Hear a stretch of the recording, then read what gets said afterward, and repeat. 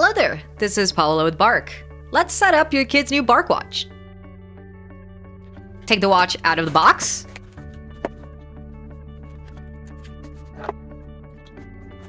You should also see a magnetic pin charging cable, a charging block, the hardware warranty registration packet, and an insert with setup instructions. As you can see here, you'll find the magnetic charging port on the back of the watch.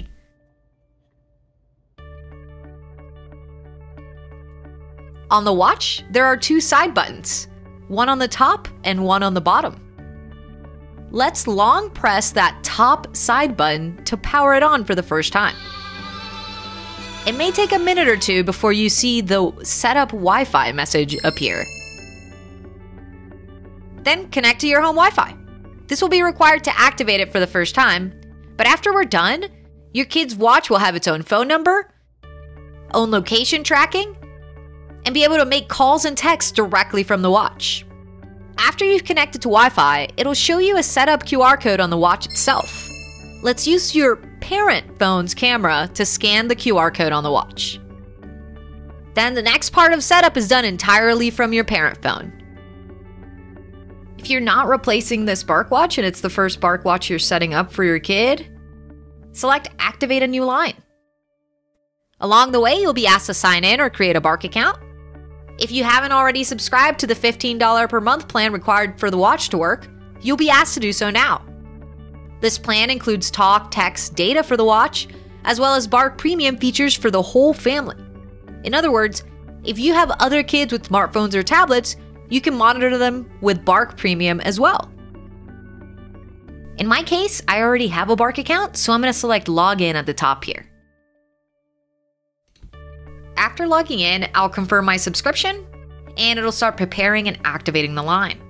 When it's ready, I'll click Continue and be either asked to create a new child, or select if it's the child I already have on my account. And you'll be asked to set whether texting or camera are blocked. I'm leaving them on. And after that, I'll be asked to add a contact. In this case, I'll add myself, mom, as an emergency contact. And I can add or remove contacts at any time. This isn't my only chance. If your child already has a phone number and you'd like to transfer it into the Bark watch so that they can call and text using that same number, you'll select Yes, I want to transfer here. Otherwise, continue on and Bark will assign your child a new number. If there is another parent that would also like to get alerts about potential issues, go ahead and add them here. In this example, I'll add spouse@bark.us as another email.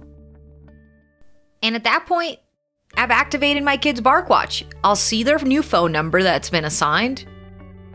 I can add it to my phone contacts. I can copy it to my clipboard.